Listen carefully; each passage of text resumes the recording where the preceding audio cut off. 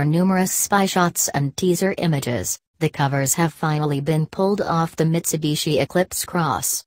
Yes, you read that right, the name of the Diamond brand's iconic compact two-door has been reused on a crossover, essentially a sportier coupe version of the ASX. Measuring 4,405 mm long, 1,805 mm wide and 1,685 mm tall, the new car is 110 mm longer, 35 mm wider and 60 mm taller than the ASX, although the 2,670 mm wheelbase remains the same. Although it's been significantly toned down from the XR-FEV concepts that previewed it, the Eclipse Cross carries over many of the styling cues.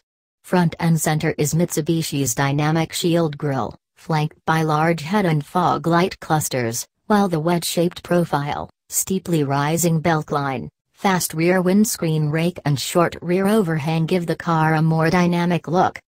The deep character line along the side of the car runs into the tail lights, and emphasizes the beefy fender flares. At the rear, the Eclipse Cross LED tail lights stretches across the rear windscreen, which is split Honda CRZ style. The third brake light is situated along the dividing bar, and when illuminated it connects the tail lights, forming a single beam of light.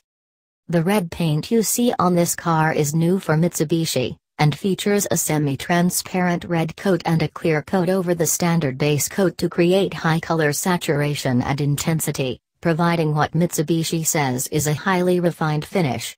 Sounds a lot like Mazda's signature Soul Red Metallic to us. Step inside and you'll find an interior that's actually rather reminiscent of the Lexus NX, with a cliff-like center console framed by silver metal trim pieces. There's even a touchpad controller that is a direct rip-off of the Lexus remote touchpad, manipulating the center display. Speaking of which, the smartphone link display audio system supports Apple CarPlay and Android Auto.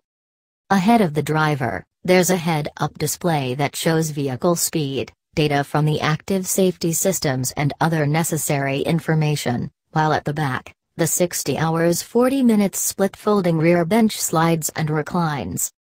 Power comes from a new 1.5-liter direct-injected turbo petrol engine mated to a CVT, the latter featuring a sport mode with 8 virtual ratios. There's also a 2.2-liter turbodiesel paired to an 8-speed automatic transmission.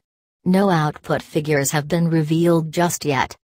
Under the skin, the Eclipse Cross features an electronically controlled all-wheel drive system, as well as Super All-Wheel Control, SAWC, Integrated Dynamics Control System with Brake-Activated Active Yaw Control, AYC. A 3-point front strut tower brace and rear structural bonding increase body rigidity, which, combined with detail suspension optimization, is said to offer precise handling and superior stability.